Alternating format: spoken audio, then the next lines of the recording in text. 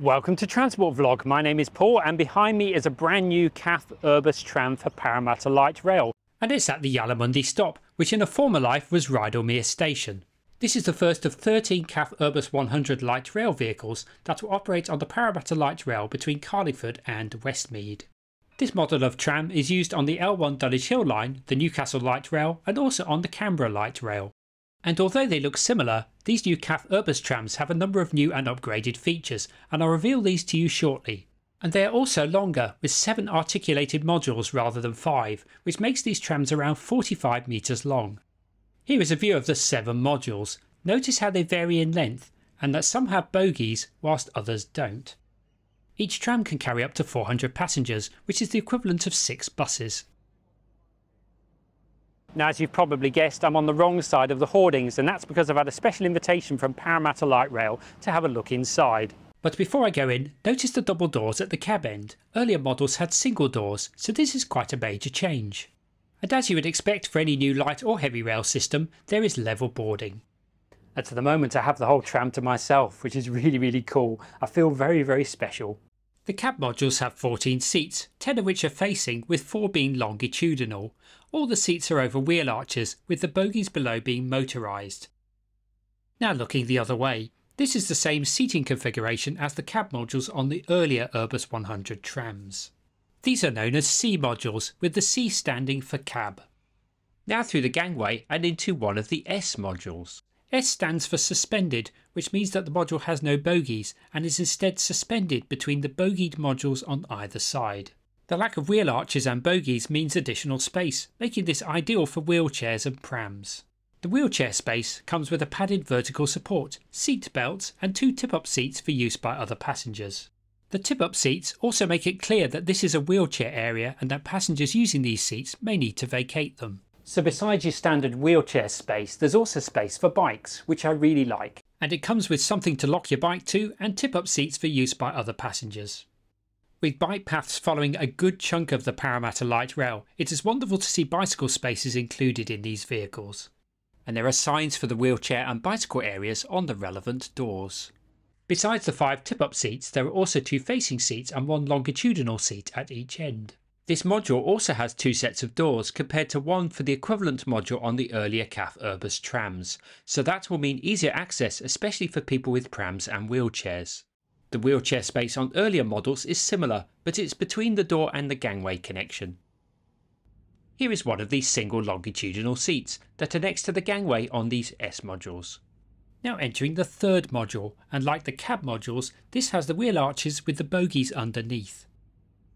It has 14 seats, and the seating configuration is exactly the same as the cab module, with 10 facing seats and 4 longitudinal ones.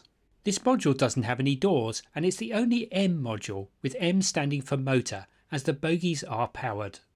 Now heading into the 4th module, and this is the second of 3 suspended S modules, and this differs from the first one by having seats instead of wheelchair and bicycle spaces. It has 2 sets of doors, and between these doors are 4 longitudinal seats on either side. Priority seats, which are close to doors, have the same red moquette that is used on earlier models of these CAF trams. Like the first S module, this one also has a single longitudinal seat at each end, so that's 12 seats in total. Now coming into the 5th module, known as the R module, and there is only 1 of these per tram. And above the wheel arches are 16 facing seats, no longitudinal seats in this module and no doors either. The bogies on this module are not powered, which may explain the different seat configuration to the M module. And it is the module that contains the pantograph. This is the 3rd of the suspended S modules, and it's exactly the same as the 2nd module, and that means that there are 2 wheelchair spaces per tram. And then finally the other cab module, which is identical to the one at the other end. A couple of other things I noticed included the grey floor, which is blue in earlier models. And the wheel arch covers below the seats are now white as opposed to blue. And the seat maquette has been updated too.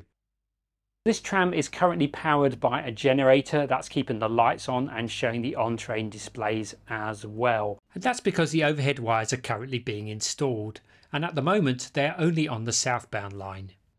There are plenty of information displays, and these more modern ones are a big improvement on the older dot matrix displays used on earlier versions of these trams. The displays are by the gangways that connect the modules together, and also at the end of the vehicle, close to the cab. The external displays have the information shown in a white font, so it's easier to read from the outside. On the doors, you have your standard push buttons for opening. And the doors will close automatically after a few seconds.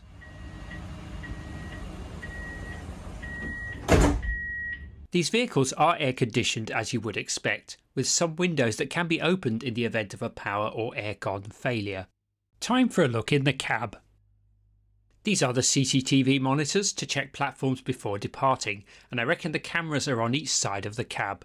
This black device monitors the driver and will pick up microsleeps, mobile phone usage and other distractions. I was tempted to push this forward, but it's not going to go anywhere without the overhead wires. So this is what I've learnt so far during my brief driver training session. Parramatta Light Rail will have two wire-free sections, and these are shown in purple on this map. And for this to work, each tram will be equipped with the Green Tech Onboard Energy Storage System, which I'll call OESS from now on, with lithium batteries installed on top of the trams. These batteries haven't been installed as yet, but they will be placed within these raised areas on the roof. On this Newcastle light rail vehicle, you can see these batteries on the roof above the cab modules at both ends. When the pantograph is raised for the wire sections, the OESS batteries will be recharged at the same time. And lowering the pantograph automatically activates the batteries for the next wire-free section. Charging facilities will be provided at the Westmead Terminus, but not using overhead wires or a charging station like on the Newcastle Light Rail. Instead, the OESS batteries will be charged using a ground-based electricity supply, which I guess will be within the track bed. So that requires a collector shoe, and these might be the two buttons that lower or raise this collector shoe manually. However, there will also be a process to do this automatically. And this is one of the collector shoe reminder signs at the Westmead Stop. One collector shoe will be under the M module, with the other one under the R module, which is the same module that has the pantograph, which is currently still in its packaging. So I've been talking to some people from CAF and from Parramatta Light Rail, and what they're saying is that test running is likely to be in the middle of next year, so 2023, with the line opening to passengers in May 2024. The line diagrams are already in place, as you can see here. This was all filmed on Monday the 12th of December 2022, and the day after, this vehicle was moved into storage, where it will stay until the maintenance facility has been completed. I would really like to thank Parramatta Light Rail for inviting me along, so that I could see this new tram and show it to you all as well, and also to the CAF and Parramatta Light Rail staff that showed me around and answered my many questions. So that was the new CAF Urbos tram for Parramatta Light Rail. Hope you enjoyed this video. Do give it a like, give it a thumbs up, do leave a comment or question below, subscribe if you haven't done so already, and I'll see you in the next video soon. Bye for now.